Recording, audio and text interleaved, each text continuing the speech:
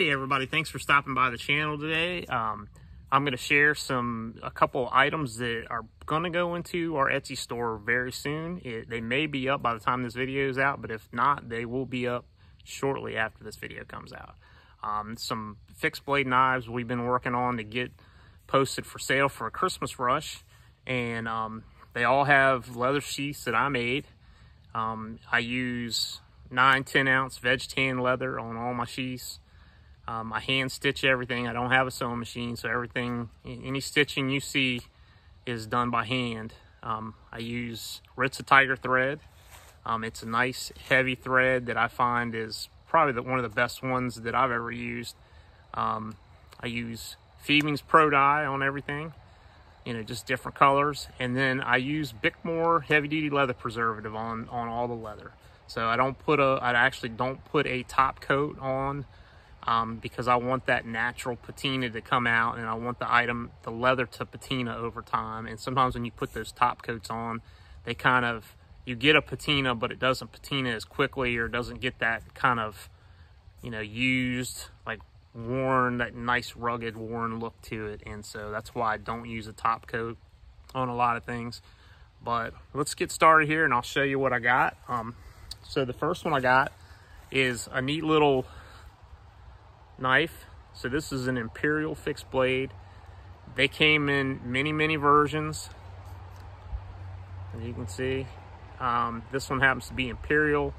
I think Utica had them, Colonial had them. They're pretty much all the same knife. It's a hollow handle knife. It's kind of an inexpensive knife, but they get very sharp. And these were very common when I was a kid.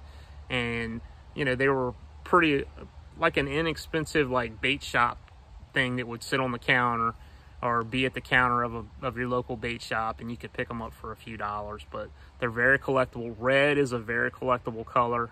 Anytime I can find Colonials or Imperials with red handles, I tend to scoop them up if they're good enough to be restored. Sometimes we find them and they're just really in rough shape.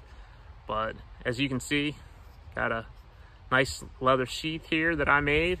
Got hand stitched, got a nice thick bonded welt, and copper rivets on the belt loop. Just a nice simple sheath. This sheath will last for a very long time.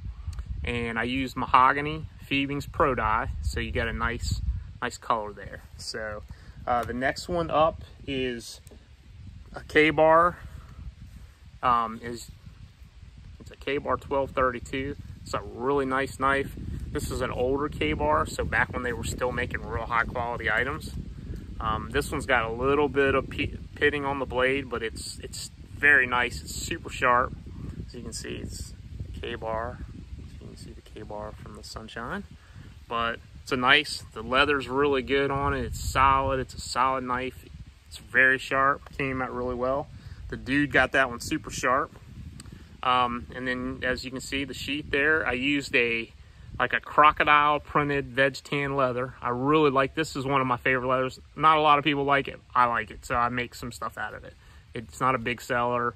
People don't ask me for it or anything. It's something I think is cool. So, and I make some stuff out of it. So this was kind of to satisfy me. But again, bonded welt in there. This one's also mahogany, copper rivets and burrs, Ritza Tiger thread.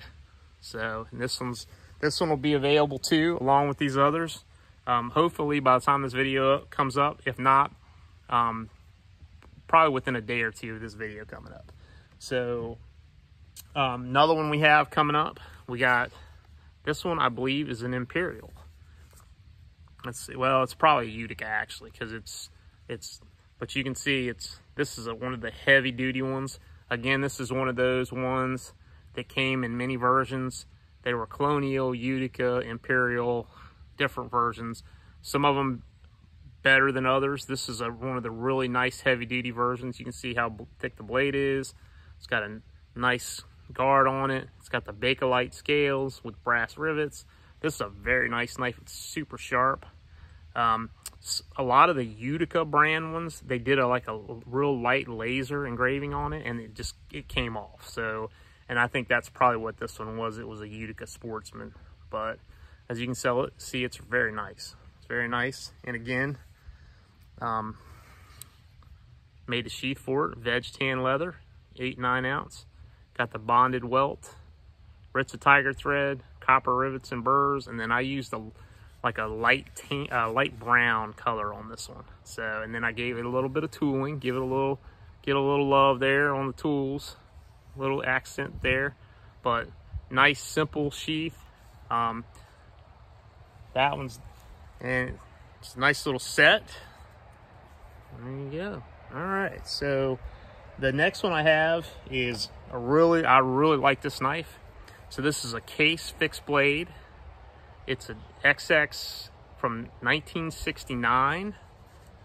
All right. So let's see there. Nice knife, very nice knife. I really like this knife, but I mean, it's in great shape. 1969. The leather's really good shape. It's tight. It's just a really nice knife. And then I'll show you the sheath here. So you got, again, the 8-9 ounce veg tan leather. I gave it some tooling there. So gave it a little tooling. Gave it a little bison there with some stars. Little stars there. So copper rivets and burrs, Ritza tiger thread. I use a 1mm tiger thread there. So, and then the mahogany. This was a really nice piece of leather I used for this sheath, because I picked out a specific piece of leather for this sheath for that knife.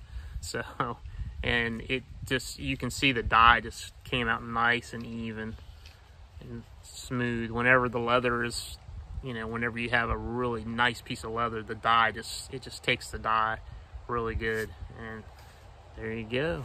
That's that one. So we'll put that one back together. And there you go. Then we have this one here. This is a really neat knife. So this is a Heller Brothers from Prussia. So this knife is dated from 1899 to 1915. You can see Prussia on there. You got the little crown, see the crown, and then you got the brass. You got brass scales that somebody's carving. And what I find a lot with this particular knife is there's always an initial carved in them. I'm not sure what that was about, but you almost always find some kind of something carved into the handle. Initial, you know, H. This one's an H. I've seen W. I mean, any letter and all kinds of things. So I think that's kind of neat. That's just, don't really know what it means, but I just think it's kind of neat, and it's really particular with this specific knife. So, but there you go. Prussia is a really cool knife. When I started doing a little research on it and discovered what it was about, I was like, all right, I got to make a really nice sheath for this knife. So, and then here you go again. There's the sheath. Gave it the tooling. Gave it the bison with the stars again. This is a light brown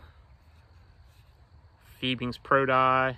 Got the Ritza tiger thread, hand stitched. Again, I hand stitch everything. I don't have a sewing machine. Copper rivets and burrs on the belt strap. So this is a really neat knife. So, and then the last one I have to show you, out of all of them, this one's the most valuable one. We don't mess with marbles knives too often because many times when we find them, they're very high priced and they're in very poor shape.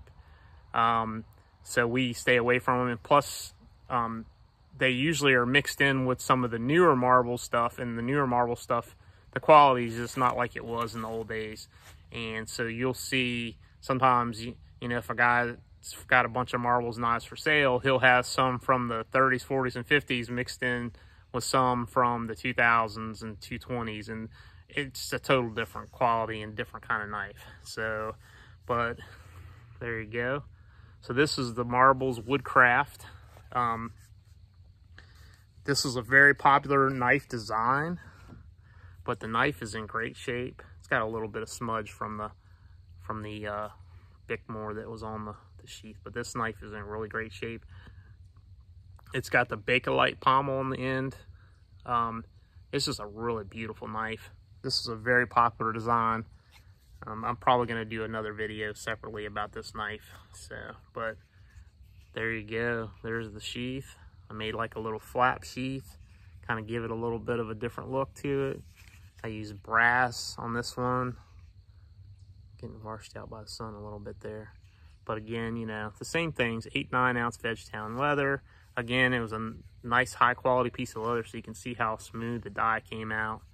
But it's a beautiful knife, beautiful sheath, and this will be available in our Etsy store. So that's what I got for you today on this video.